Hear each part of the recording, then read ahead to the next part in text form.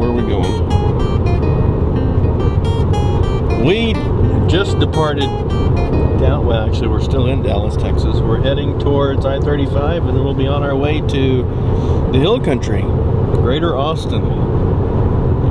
We'll have to see where our first stop will be. We haven't quite gotten that part yet, but that's theory where we should stop now. Alright, I will. Siri, where can we go find some rocks near Austin, Texas?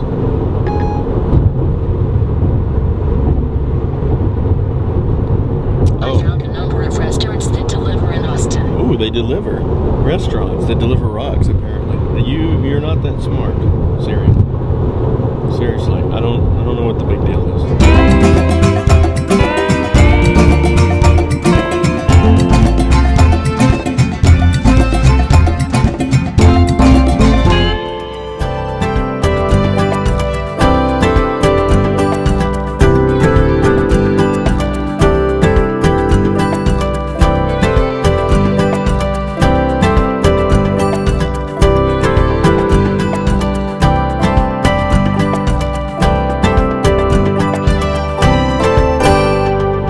Driving through Temple, Texas, just south of Waco, Texas, about an hour north of Austin.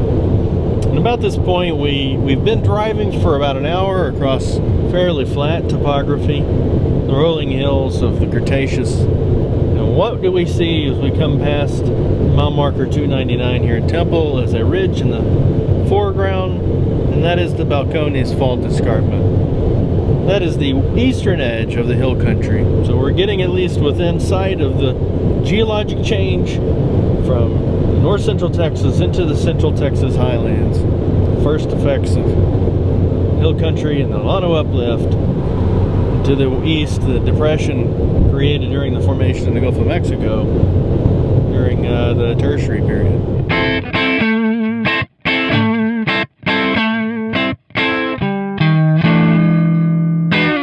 Caverns all over central Texas, and interspace caverns when it's extremely convenient. Right here off I-35. Let's go take a look.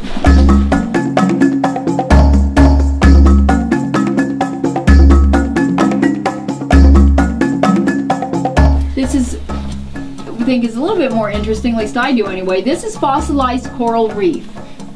This lets us know that this part of Texas was underwater 120 million years ago. Here we can actually see the Balcones Fault system from the inside out. On that side of the fault is the Gulf Coastal Plain. On this side is the Edwards Plateau and the hill country. A rock dispenser. Let's see what we get. Insert quarters and turn for grading. Come out here and we'll see what we got. Well, let's see what I got out of the rock dispenser machine. Open this puppy up.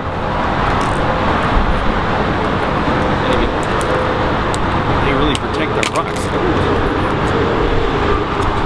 Let's see, this looks like, see a thin curved rock like that? I'm gonna guess that that is an eggshell. Probably from some, it is a oviraptor dinosaur eggshell from China from 70 million years ago. So, towards the end of the late Cretaceous. Very cool. Out of a rock dispenser. That's worth 50 cents, I think. We are driving down to downtown Austin, Texas. It's the Texas capital. It's the Texas capital. It's on the edge of the hill country. A lot of scenic things to see and do here in the Austin area. We're going to see and do a number of them before we leave. When you're down in Austin, there's always a party on 6th Street. When you get tired of looking at the rocks, come down and listen to it.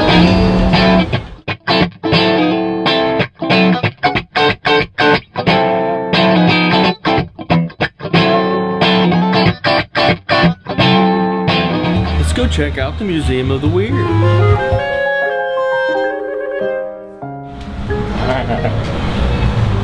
Take your time. What do you say? Tell me what you say. What a creepy thing. This is weird. This is definitely a Museum of the Weird. Good mermaid. Plastic guy. There's a mermaid. Oh, that's pretty cool.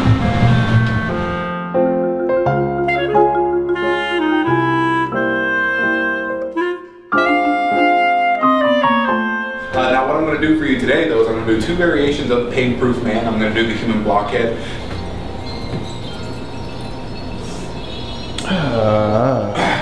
All the way back like that. Good job. Grab me the nail. Don't move. Let me do all the work. And in 3, 2, 1.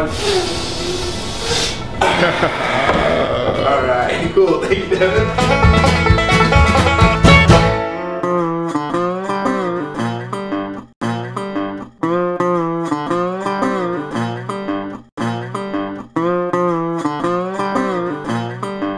Here at the corner of 11th and Congress in Austin, you'll find the great Texas State Capitol building. It's built here in 1885 on about 51.5 acres of prime Austin front, and it's lined in a beautiful Texas pink granite, which is quarried up at Granite Mountain near Marble Falls. It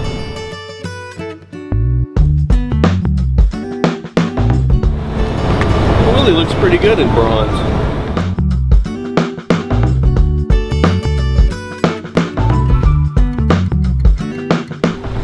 Alright, what do you think about the car part dinosaur? I think that's probably Cretaceous, maybe Jurassic.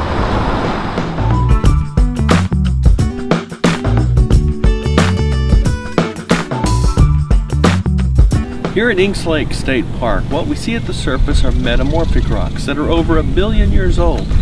Metamorphic rocks are rocks that have been changed from pre-existing rocks by intense heat and pressure during burial. These are called gneisses. They're coarse-grained metamorphic rocks, and they were formed from pre-existing volcanic rocks like rhyolites and tuffs that existed in the Precambrian. Before this whole area was uplifted, these rocks were buried deep, mashed together during the continent collisions that occurred later. And what we see at the surface are these very mangled, changed rocks. And they're everywhere out here.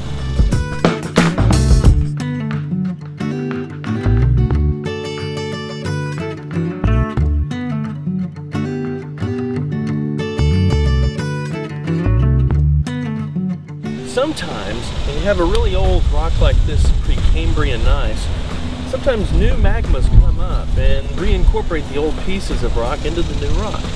Scientists call these big pieces of rock xenoliths. And in this case, the existing rock was this schist, or metamorphic rock, and this granite intruded into that rock, picking up pieces of it, breaking it off, and reincorporating it into the new rock, which is granite, plus this big boulder of schist.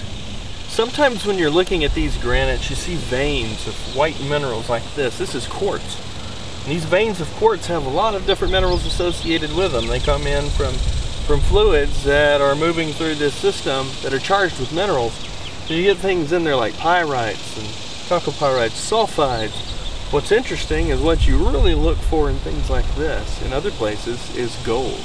These are often ore-bearing deposits.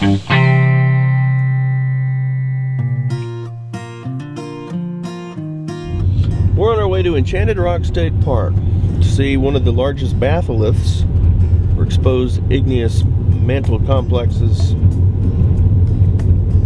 in the entire United States area. I'm excited about it, actually.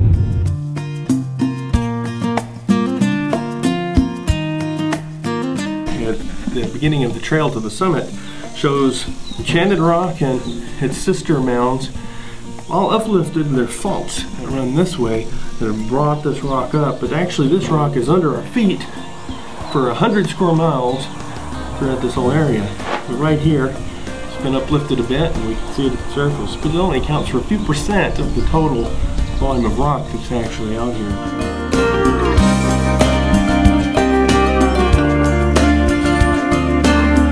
About 1.2 billion years ago, this entire area was made up of rocks that had been cooled and then reformed into metamorphic rocks. And then a big bubble of light granite magma floated up to the top and intruded its way into this packed saddle schist.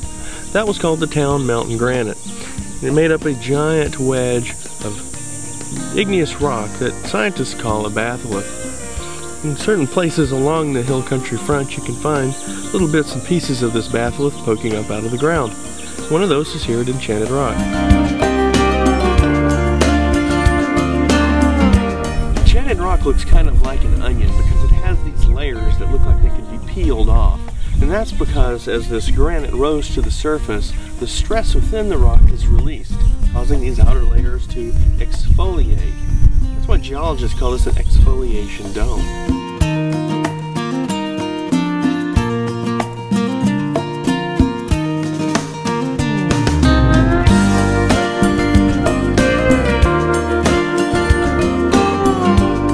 Wind and water are constantly working on this rock to erode it back down into sediment.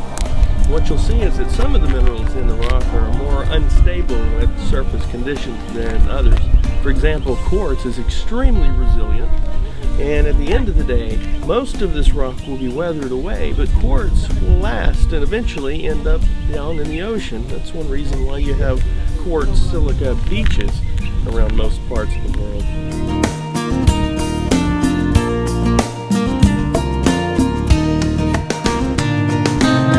One of the things I love about geology and love about driving through the country is to see how the landscapes change as you drive from one different area that has a different geologic history to another. For example, we were in the Enchanted Rock looking at big granite, craggy rocks in a very rough country, and now we've driven up over onto the Cretaceous rocks, and now it's all smooth limestone, very soft topography.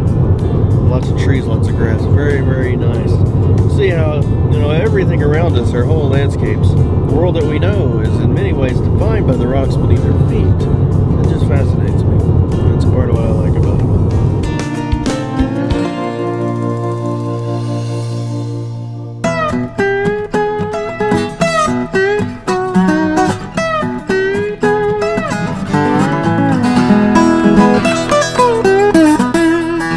Yeah.